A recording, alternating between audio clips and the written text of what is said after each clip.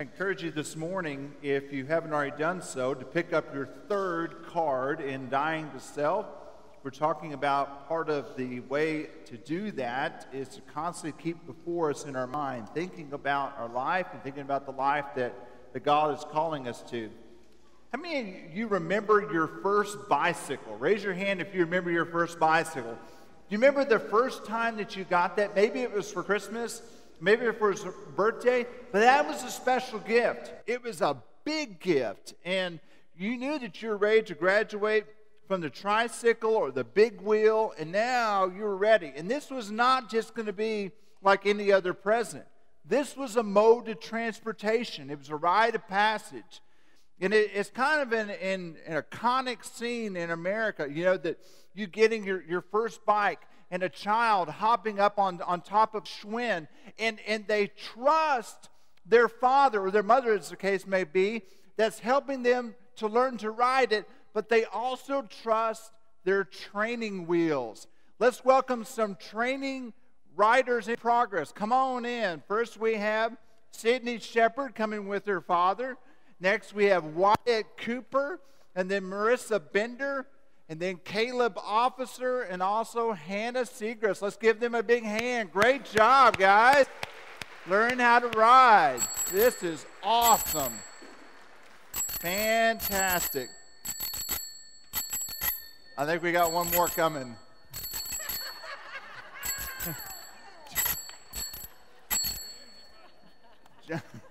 John.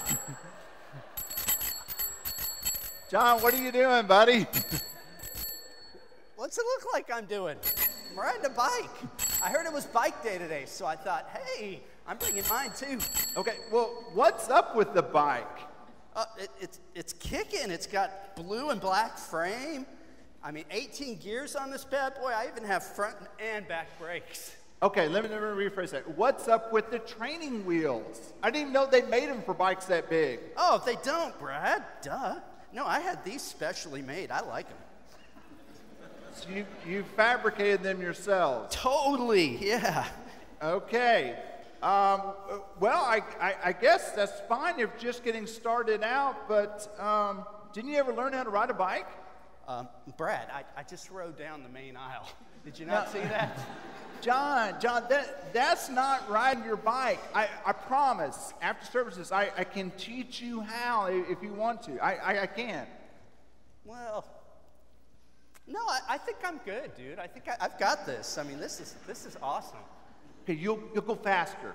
I promise. I could totally find you a pair for your bike. No, you'll go faster. You're gonna have a lot more fun. I promise. No, I gotta go. And you know what they say: slow and steady is the way to go. Okay, John, that's not right. Let's give John a hand. Good job. Wow. Better safe than sorry. Maybe his boys can teach him a little bit. Well, you know, that phase of riding with training wheels is fine, and it's a lot of fun, but there becomes that Saturday morning. Usually it's on Saturday when Dad has a little bit of time, and it's sunny outside, and he breaks out the wrenches. Dad, do you remember that day? And so you start getting the wrenches out, and it's really terrifying for a child. But they start thinking about this, and they're confident. They're confident that their training wheels have trained them to ride a bike, right? Because that's what they're in training, and they've been through this period of training. Now they're ready to go. And so Dad runs beside the bicycle. Remember this? You're holding on to the seat, and you get them up to speed, and things are going good, and they're no longer wobbling, and so you let go. And boy, they go cruising along and run right into a curb, and off they go, face first. And so they turn around. And do you remember this?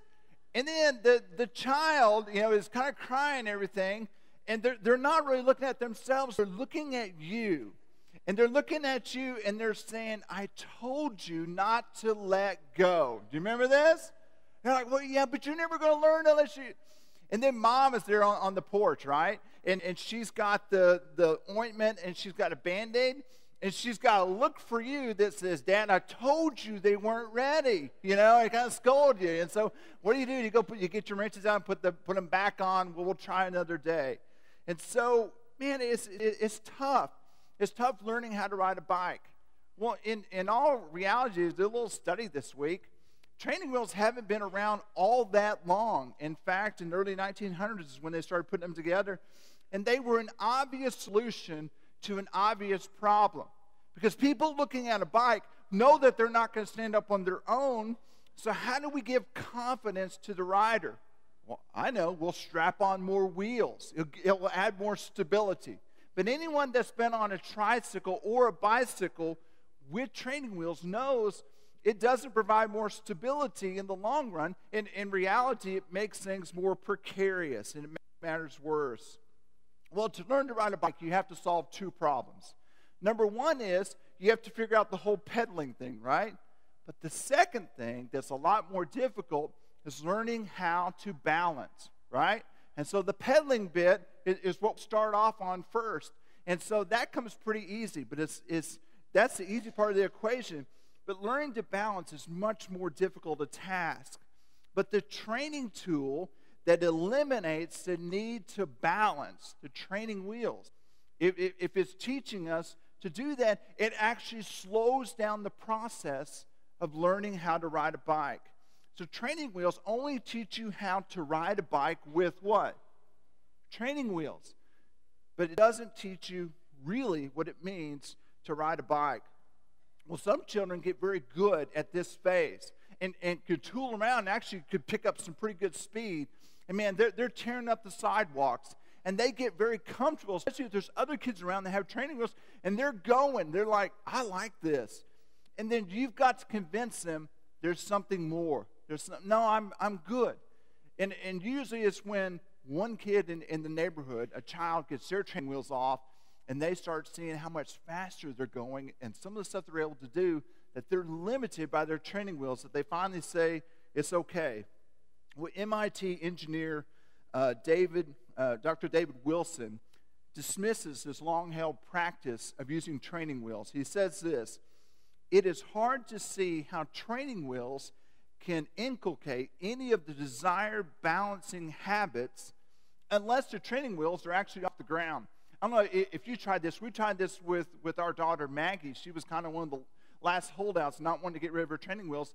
So they got little sliders on them. So I thought, when she's not looking, I'm going to slide them up an inch so she starts getting, well, what she ended up doing was tilting her bike over like this and trying to ride. It was very awkward watching her do this thing. But she wanted the security of having that training wheels there. And so it's very painful to watch.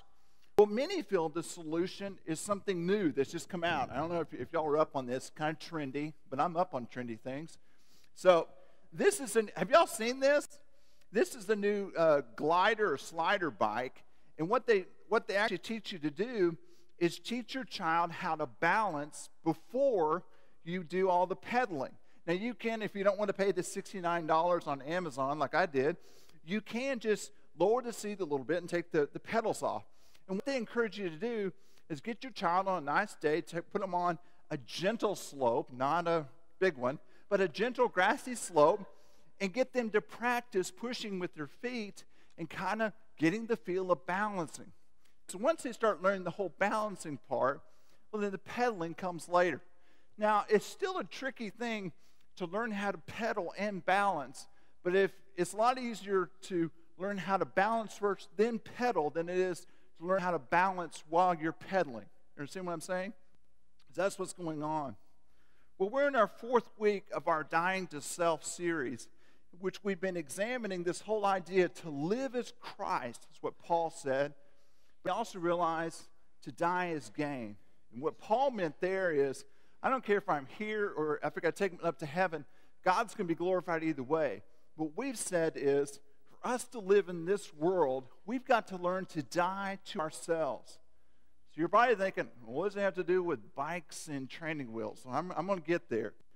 Because I think sometimes we have the desire to live as disciples of Christ, but sometimes our approaches to make that happen inhibit the discipleship process altogether. Well, what God is after in us is learning how to trust in Him completely. God wants us to give us for us to give our hearts to God and to be completely looking at all that we do in life and say, God, it's no longer me that's living, but Christ is living inside of me. So many times, good activities that we start doing sometimes help us to limp down the road a little bit without truly experiencing the life that we see in Scripture that God is calling His disciples to live out. Well, just as riding a bike has two parts, so does discipleship. And the first part of this is believing in God. Okay? You got to believe. And the second part of that is learning to trust in God. That's why it said in a lot of passages, Peter talks about how that Jesus is both our Lord and our Master. Okay?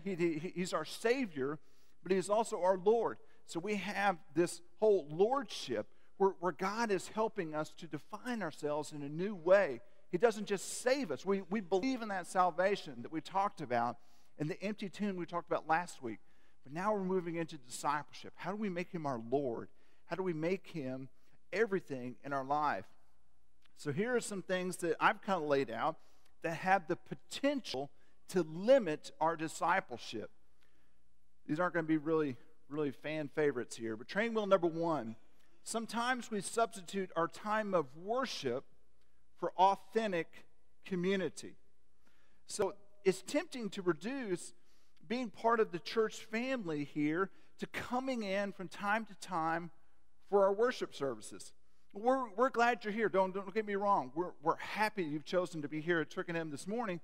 But especially if you kind of slip in after the dreaded meet and greet during the welcome, and then you slip out during the announcements, you have the ability to be a part of things without ever interacting with those around us, without a single person in the assembly. Well, you may laugh, you may cry, you may be confused about kids on bike like the people around you, but it's no different than experiencing something as a part of an audience down at the Cineplex. You're not connected to those people, nor are you connected to the body of Christ as Scripture lays out.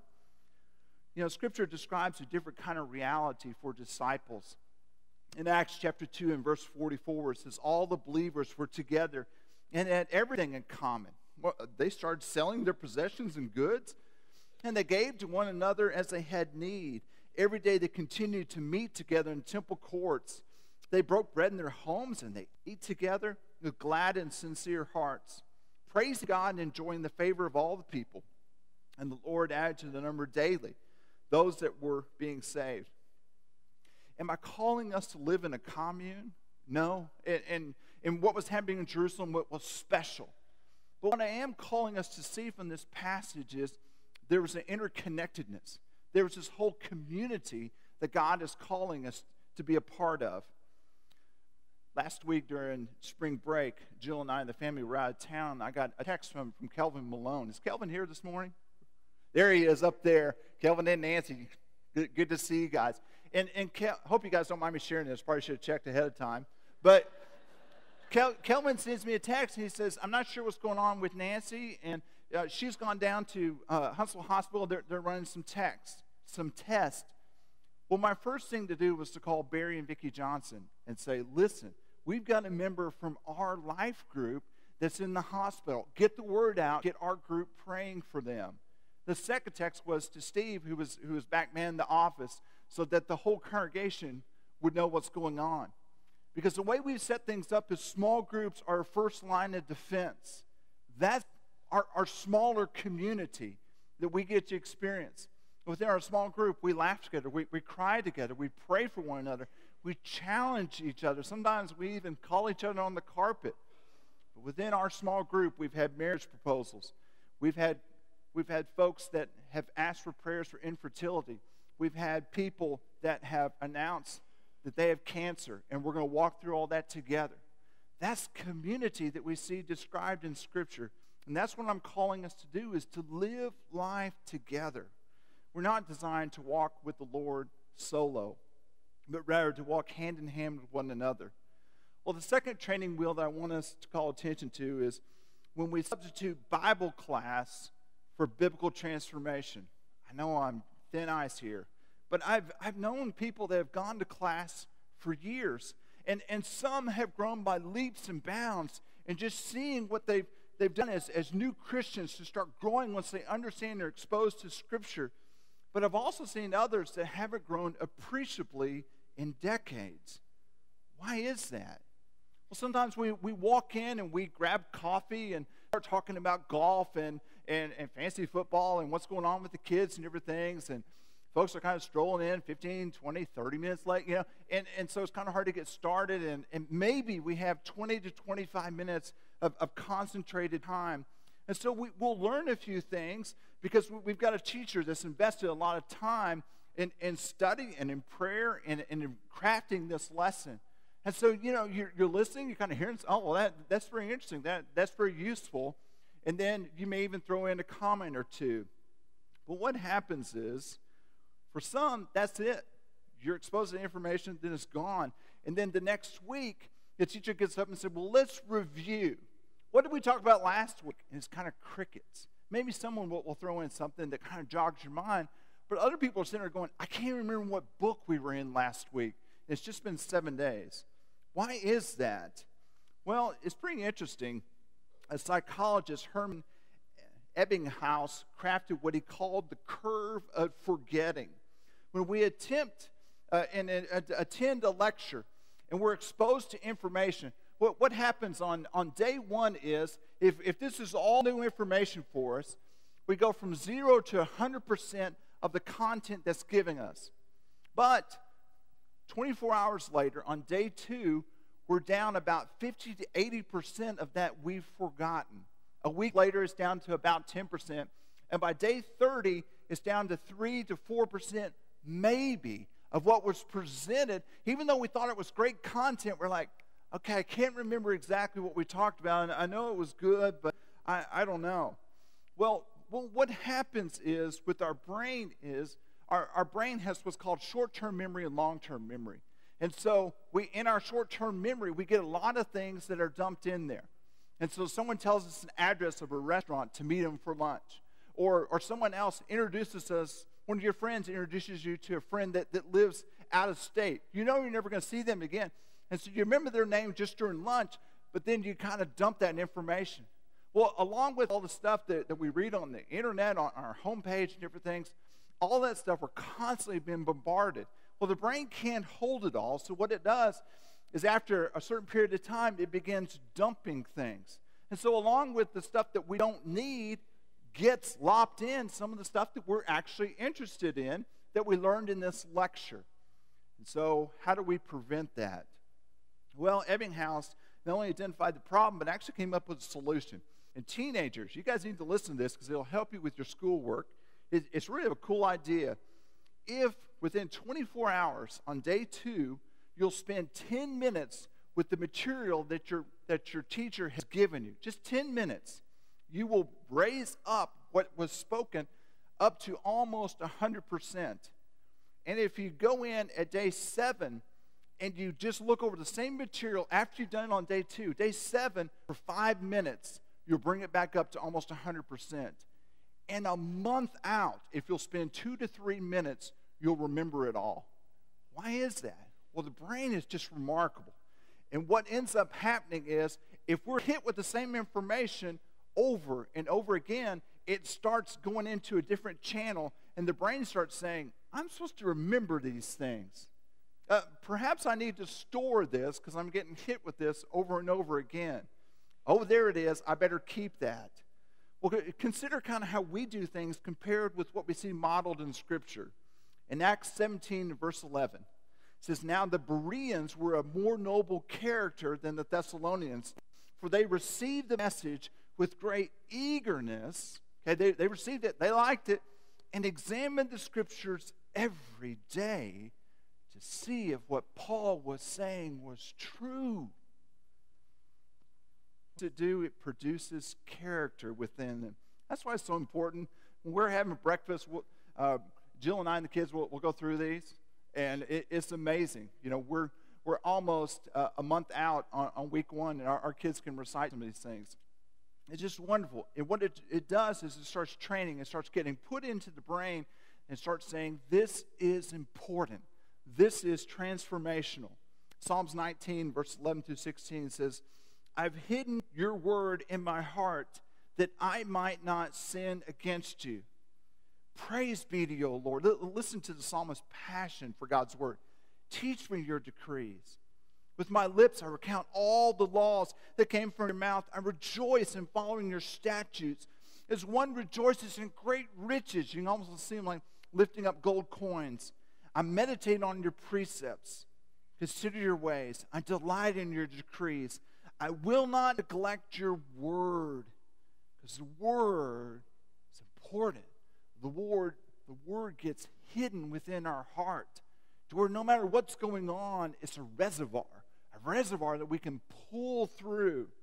Do you remember when we had our guest speaker, Beverly Ross, that talked about when she was going through the valley of the shadow of death, where she lost her daughter?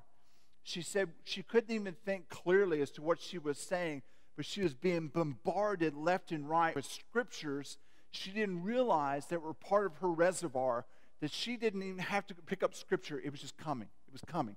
And it was God's words that are coming out of a deep place within. We've got to guard our hearts and hide these treasures within them. Deuteronomy 6, verses 6 through 7 says, these commandments I give you today are upon your hearts. Impress them on your children. Talk about them when you sit at home, when you walk on the road, when you lie down, and when you get caught up. And I encourage us not just to go to Bible class. I do encourage you to go to Bible class, but be an active participant. You know, if you're not teaching, take notes. Study along with the teacher and what he's talking about outside of class. You have something to contribute to the discussion. And believe me, there are plenty of resources available online. Engage in the material. Pray for your teacher. Here's another thing. Take your turn at teaching. As we talked about, those that are crafting lessons grow tremendously in what they do. I'm completely on board with what Jesse and Shelby are doing with our teens, because they're asking our teens, we want you to go and present the lesson from time to time.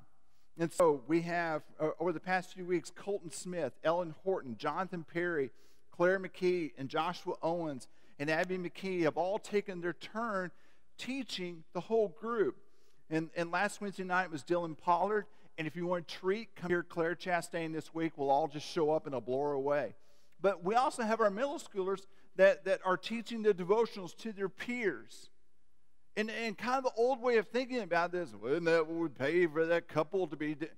No, what we're calling them to do is train our youth to be disciples of Christ, not just to teach Bible lessons. And teaching helps to craft that and to shape them into the image of Christ. The final training wheel that I picked out is sometimes in our minds we substitute giving money for participation in ministry and mission. You know, certainly even in the last century, in the first century, there were paid ministry positions. And Paul teaches that those that work have the right to make their living, even those in full-time ministry. 1 Timothy 5, verse 18 says the workers deserve his wages. And certainly there were those we learned in Scripture that financed Jesus and the disciples and those that went out on missionary journeys. But paying local ministry specialists was never, in Scripture, equated with the entire ministry of the church. There's so much more to that. And supporting missionaries as they go out on mission was never the entire mission of the church. We're all called to be missionaries. We're all called to be evangelists. You know, in Luke's telling of the gospel, it's pretty incredible. We have the disciples coming together for the first time in Luke chapter 6. And so he gets them all together. And we see in the next couple of chapters that as Jesus takes them out, well, he's casting out demons and he's healing the sick and he's talking about the kingdom of God. And then in Luke chapter 9, in verse 1 through 6 says, when Jesus had called the 12 together, he gave them power and authority to drive out all demons and to cure diseases. And he sent them out to preach the kingdom of God and to heal the sick. They weren't ready. They'd only been with Jesus for a few months. And he's sending them out. He says, I'm giving you the power and authority. Go out and do this. I'm sure some of them are like going, not without you with us. You've been here right beside us. You want us to go out? We're not ready. We need more training.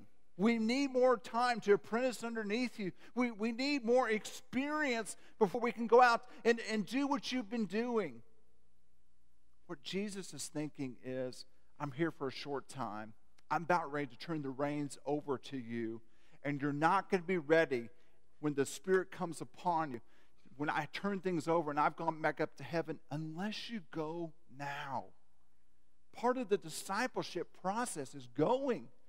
Part of the ability to share your faith is making mistakes and talking with someone and they ask you a question, you go, I don't know, but I'll get back with you. I'm growing just like you are. That's part of the discipleship mission. But you know, it's tough.